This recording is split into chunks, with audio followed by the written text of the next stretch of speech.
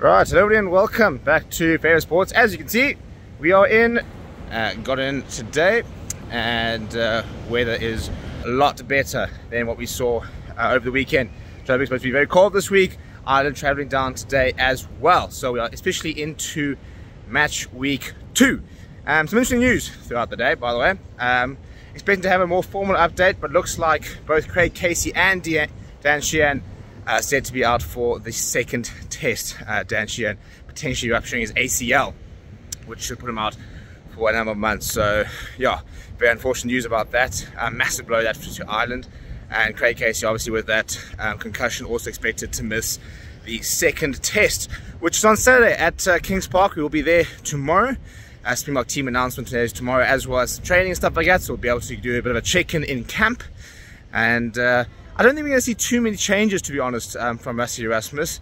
Kane and Moody expected to be fit for this week. I'm surprised really if we see him come in. I don't really see where you slot him in, for example. I don't think you're going to drop either of Cheston Colby, Kurt Lawrence, so you're not going to put him on the bench either ahead of somebody like a Sasha Fine Zulu. So I pretty much expect much of the same. In terms of the weekend's reaction, obviously a lot of chat about the referees. Interestingly enough, PEYPER faced the media today and was asked about the whole refereeing. Didn't give too much away, but basically said that he didn't really have an issue with the TMO interventions and the calls. Always interesting now, going to be having that aspect every single Monday after a game. Going to be able to speak to a former referee in the Springbok camp, get his sort of views and stuff on that. So that's going to be offer us quite an interesting sort of lens into the Bok camp and how things are going. So yeah, if you're new to the channel, make sure you subscribe as well. Smash a like on this video. We're going to be having updates throughout the week down in Durban. So very cool to be here. Got the sand between my toes, and as always, going to bring you all the coverage throughout the week on the ground. We'll have the press conference up from Rusty Erasmus when he does name his team for the second test.